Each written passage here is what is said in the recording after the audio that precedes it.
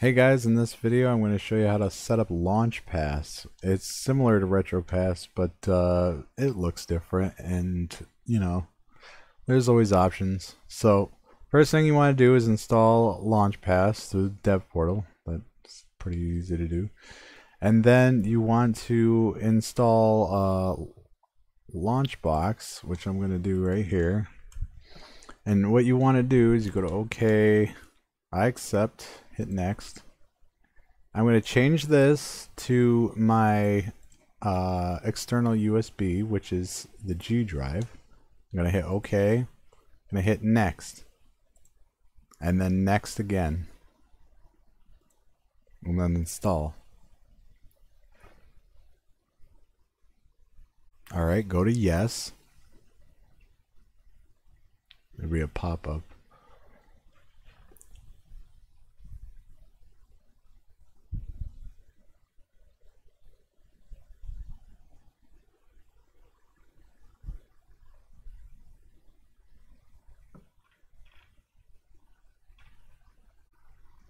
Alright, when you see this screen, just close out of this. And what you want to do is you want to go up here, go to Tools, Import, ROM Files, go to Next, go to Add Folder. Now this is where you want, or this is where your ROMs are, so I'm going to just choose Game Boy just for the sake of it and hit Select Folder. Go to Next. Now over here you're gonna choose Nintendo Game Boy. So look for Nintendo and then Game Boy, for example. Hit Next.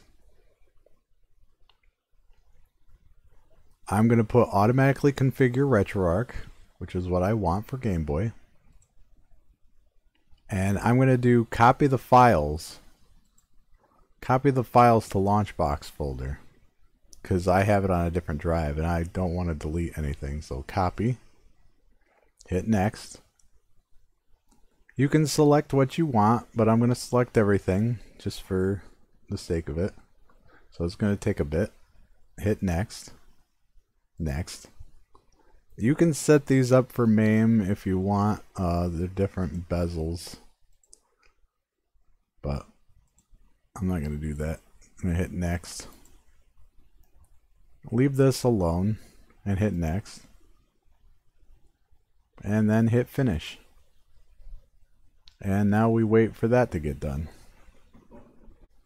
Alright, now if you want to add more emulators and ROMs and stuff, and you don't want to just use RetroArch, if you go to this website, it teaches you how to set it up. It's very simple with these these directions. So go here for setting up all these different types of emulators. Link will be in the description, as always. And that way you can use whatever it supports, and you shouldn't have any troubles because it's simple. But I'm just going to use RetroArch in this tutorial. So what you want to do now is, alright, now what you want to do is you want to choose the system that you want and hit edit.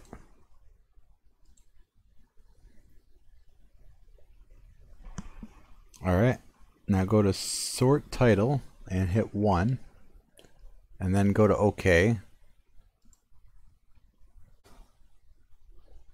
You want to close out of this, go to exit.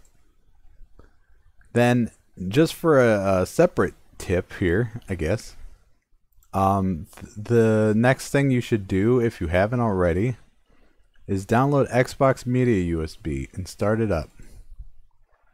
Go down here, not up here. This will format the drive. Don't do that. Down here, click on this. Pick the drive that you just made for the ROMs. And then go to add permissions. Okay, close out of this. And now I recommend go down here and right click on this and eject my passport. If you get an error like this, that it's already in use, just give it a sec and try again. If it still says it, I don't know, man. Launchbox sucks. But anyways, That way you don't just pull it out and it corrupts the USB. But once that's done, pull it out of the PC, go over to the Xbox. Also, I forgot to mention you have to install RetroArch and set it up the way you want with controls and stuff on the Xbox as well. But simple stuff. Now,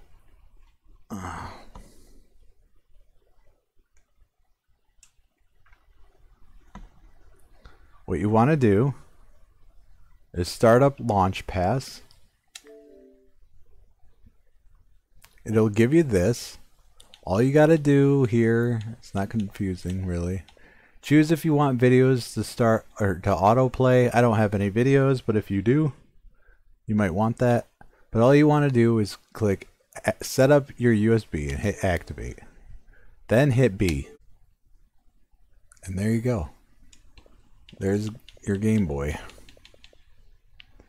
And now, if you want to customize the background, just go to settings, go to customize right here, and you can change it to any of these. I'm going to go through them and show you what it looks like, just for the heck of it. Plus, I'll change this to show you as well.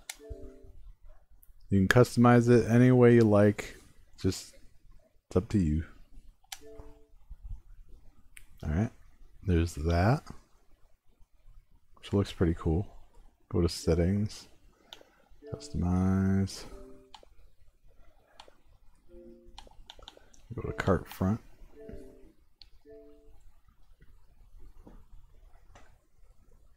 If there's missing box art, then Launchbox needs to be rescanned, or they probably just don't have anything. I don't know. That's a separate issue, but hopefully you guys can get it the way you want it.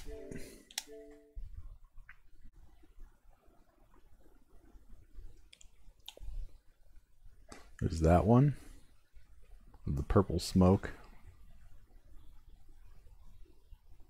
Pretty much the logo.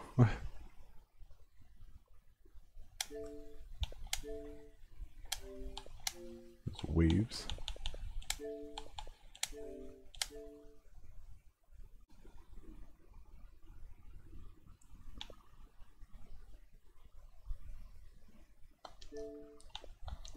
And now the last one, Zoom LP. I'm going to go back to box front. And that's the last one. Now you want to choose a game. Right here's a selection of recents, and then if you click this, it'll show them all. So you can just choose whatever. I'm going to choose Donkey Kong. You pop this up, you'll get information and box arts and screenshots, and also there'll be a video here if you set up videos. But all you gotta do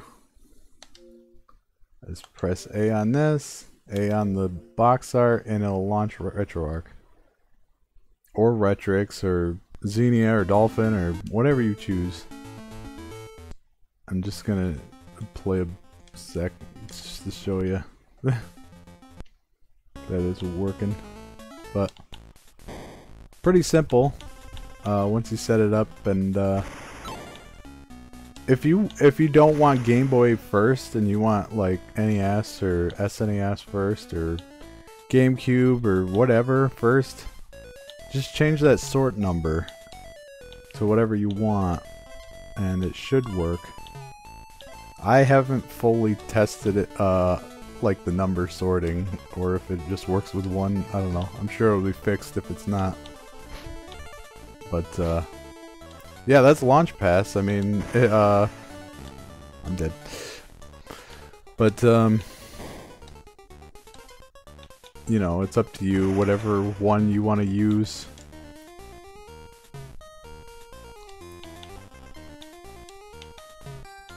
Either one is good.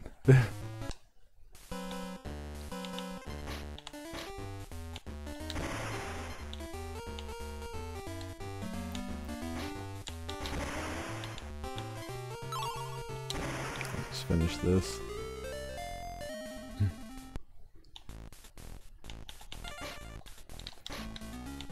Now, if you want like different controls for RetroArch or anything else, make sure to run the original emulator first.